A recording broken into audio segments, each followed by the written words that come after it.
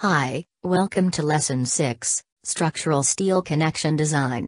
At the end of this lesson, you should be able to describe the types of steel connection and able to design the connection for pure shear. Connections are structural elements used for joining different members of a structural steel framework.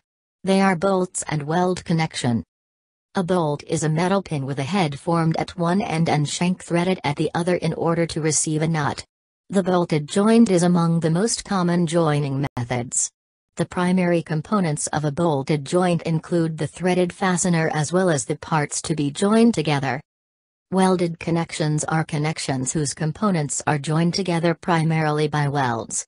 Welding is the method of locally melting the metals with intensive heating along with a filler metal or without it and allowing cooling them to form a coherent mass, thus creating a joint.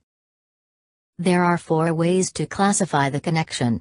First, on the basis of connecting medium; second, according to the type of internal forces; third, according to the type of structural elements; and finally, according to the type of members joining. Failure modes of bolted connection can be single shear, double shear, bearing on plate and bolt, shear tear out of plate, tension failure of plate or block shear failure. Non-preloaded bolts are perfectly satisfactory for the majority of orthodox connections, as the small amount of slip associated with clearance holes has no practical consequences for the structure.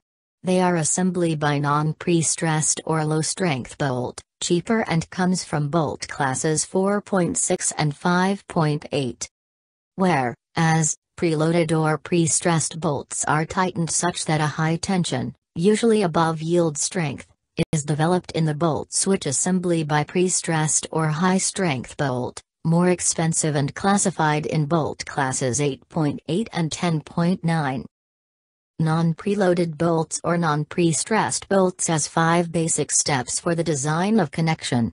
We need to calculate shear strength of bolts, minimum edge distance and spacing requirements to choose the smallest of alpha, B, and K. 1. Then to calculate bearing resistance for shear plane and bolt group before calculate ultimate resistance and plastic resistance of connection.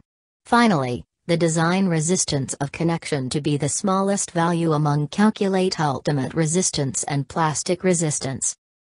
These are material properties and data requires for design purposes of non-preloaded bolts or non-pre-stressed bolts. The design of connection for preloaded bolts or pre-stressed bolts only involved 4 steps where the smallest value among ultimate resistance and slip resistance force to be the design resistance of the connection. These are material properties and data requires for design purposes of preloaded bolts or pre-stressed bolts. Thank you for your attention. You are awesome guys.